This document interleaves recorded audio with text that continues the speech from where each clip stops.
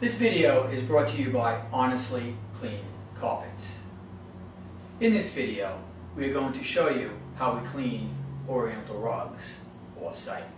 We're not going to spend a lot of time going over the background on the individual carpets we're cleaning. For instance, the country that they were made in, the time or the years that the carpets were constructed, the type of construction, or the fabric in the carpet. But we're going to go through more of a general overview of the different kinds of procedures that we use depending upon the conditions in the carpet. There is no standard or one way to clean an area rug. Depending upon the condition of the area rug, the construction, the type of fabric, the age, and the conditions present in the carpet, we will use very different techniques in these situations. The general principles, though, remain the same. We will use cleaning agents, heat, agitation, and time to clean the area rugs. Area rugs can be cleaned both on-site or brought back to the plant. Purists will tell you that they can only be cleaned back at the plant. The techniques that one uses on off-site cleaning are more thorough, and different kinds of techniques can be used, as we will show you in this video. Studies have shown that 80% of materials that are in carpets can best be removed through either vacuuming or some kind of other process. So I'm going to show you various tools we have here to help remove material from carpets before we wet clean them. Now we're going to use the rug beater, and we're going to beat the carpet. So what we have here is we have the carpet upside down. Okay, so here's the rolled over little piece. We have grates, okay, that are against the floor here, and the concept is that the agitation from the machine agitates the carpets upside down and beats out the grounded dirt that's been there for any number of years. So what we do is we get the machine set up,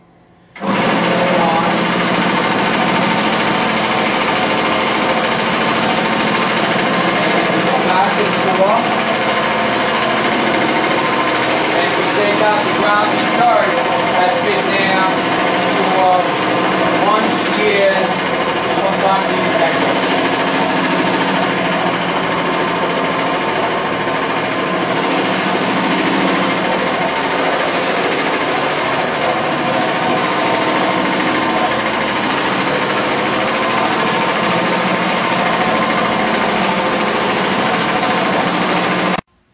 Okay, so we're done beating the carpet. That carpet was a highly soiled carpet in a major traffic area, and we'll take a peek at what came out of the carpet. So we'll pull up the grate, and as you can see, that's really pretty significant. So this is actually what came out of the carpet. So if we come and we actually boom it up a little bit, you can see actually very, very significant. So obviously not every carpet's going to come out with this kind of soil out of it, but that's pretty significant, and the advantage of using a carpet beater on all types of carpets.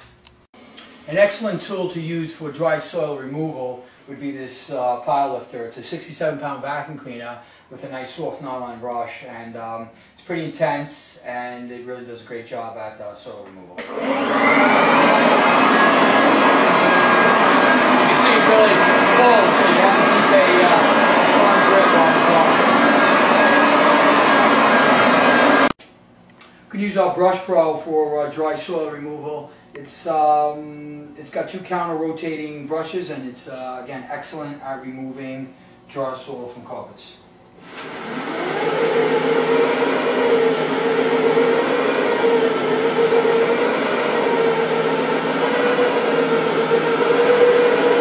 One concern that professionals and even non-professionals should have with when cleaning area rugs is really bleeding or dye migration from one part of the carpet to the other.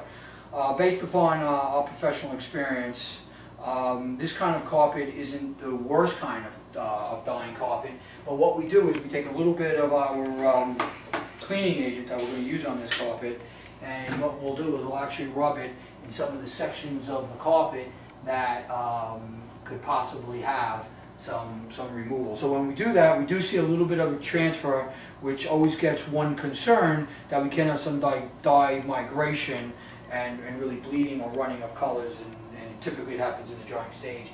So what we can do on this carpet, and what we do at times, is we'll throw down an agent to help dye lock the carpet, meaning it kind of sets the dyes so you don't get dye migration in the typically the drying stage. So we're throwing down a dye lock agent, okay, and what we'll do is, on this particular carpet, it's kind of a small carpet, we'll actually just hand rub it in.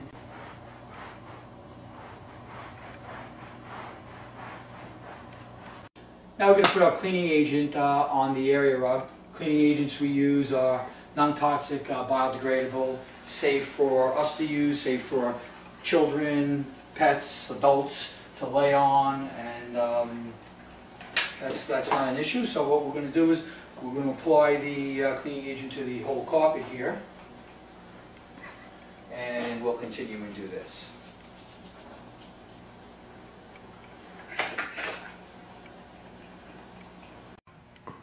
After applying the pre-spray, we then agitate the carpets to fully work in the pre-spray and loosen the soil from the carpet fiber.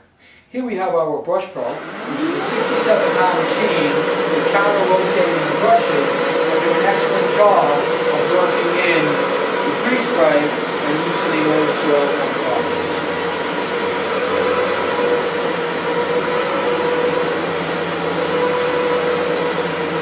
This is a typical kind of extraction that one can use in cleaning carpets wall to wall and also area.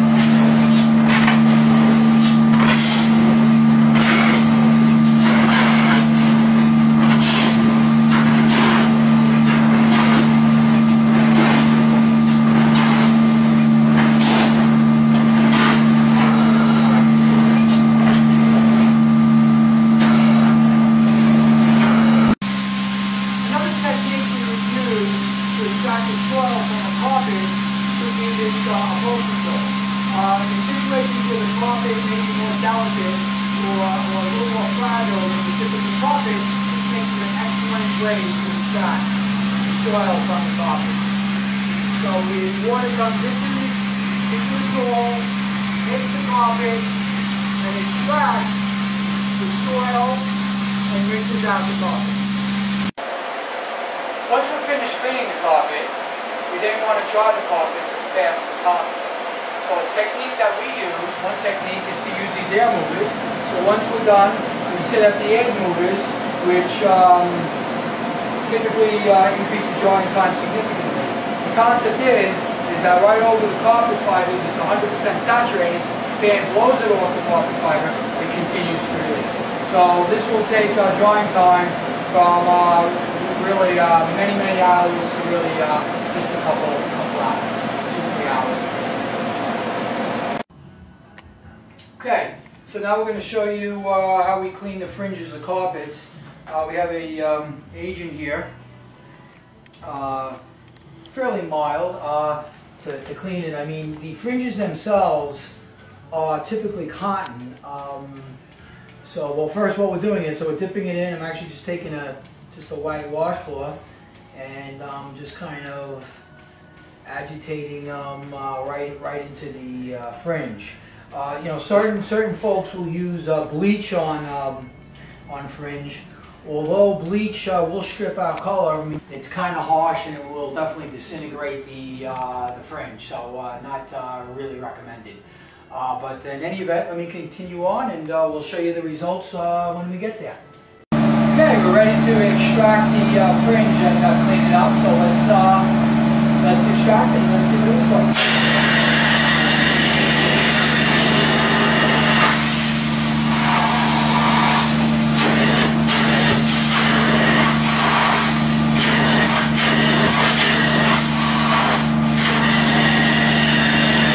Got a little peek at that.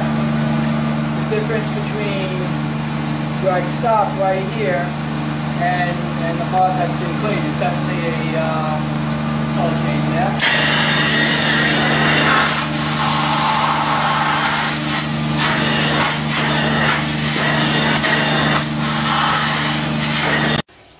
area rug with a ton of urine, also some feces on it, has a pretty good odor. So what we're doing is we have it in our pool here, and we're actually literally saturating it with water.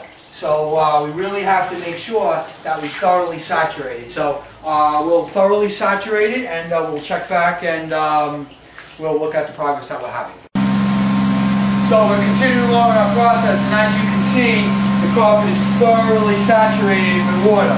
We have some agents on the carpet to help eliminate the urine and the feces smell, get it out of the carpet, and really soak the carpet. So as you can see, we got a tremendous amount of water here. What we then do is we're gonna obviously flush out the water and flush out the water from the carpet, and at that point we'll clean up the carpet. So we'll continue flushing it out. So after flushing out the carpet, with our cleaning agents to remove the urine and feces and the smell, now we're giving the carpet a thorough shampooing. So what we've done is we filled up the pool again, we put down our shampoo, and then we take our agitation machine and we agitate it to thoroughly get it in. So this is really going to penetrate most of the carpet, really to the base of the carpet with all the water we have in there. We're going to clean it up, and then we'll flush it out again.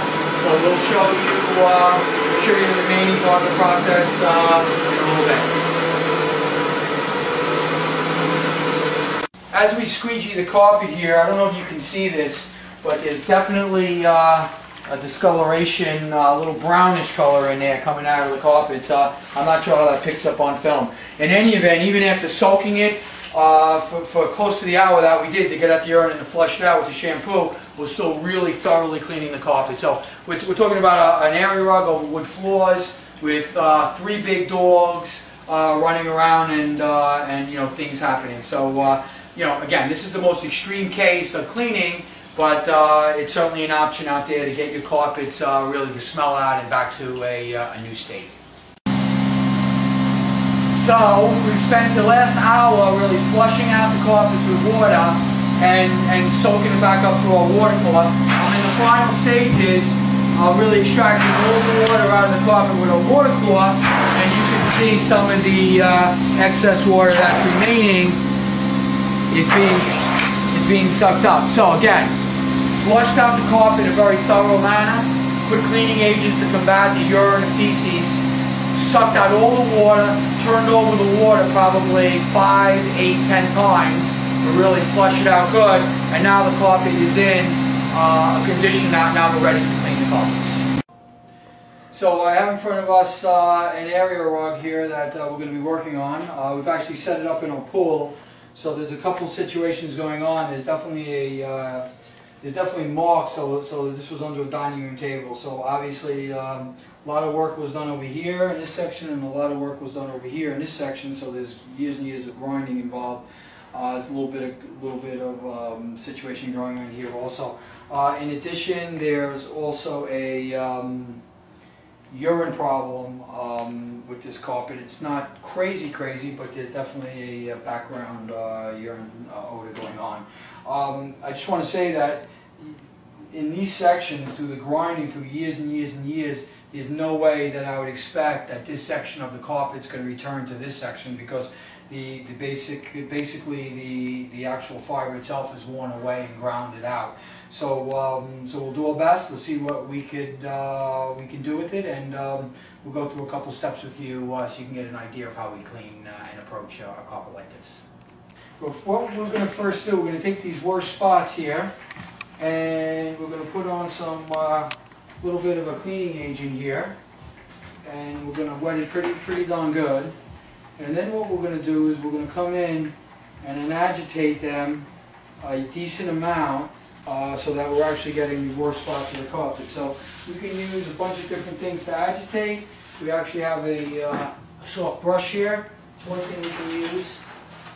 And we'll really agitate it. And again, there's a lot of stuff here, so there's probably some copper fibers coming off. Obviously loosening up the dirt and whatever else is in here. And I mean, the carpet's pretty wet. It's basically almost through It's pretty close to being through the whole carpet, but again, we really want to soak this pretty good to see what loosens up. So after a little bit of testing on this carpet, we're highly confident that it can handle a full immersion. It has a pretty good odor, a urine odor on it, so that's something that really needs to be handled really by the best way would be to actually soaking it right through, taking basically the water that's in and sucking that up. So we're going to make sure that we thoroughly soak it, okay, which we're in the process of doing right now in our bowl, okay, and then we're actually going to take the water as the water comes out, and we actually have a little water core in our pool here that actually sucks it out, and something that we'll try it out at the end. So we have our water coming. We'll make sure that we get it right to the end. The urine was really through most of the carpet here, and we'll bring it out and thoroughly, as you can tell, thoroughly saturate the carpet, okay, and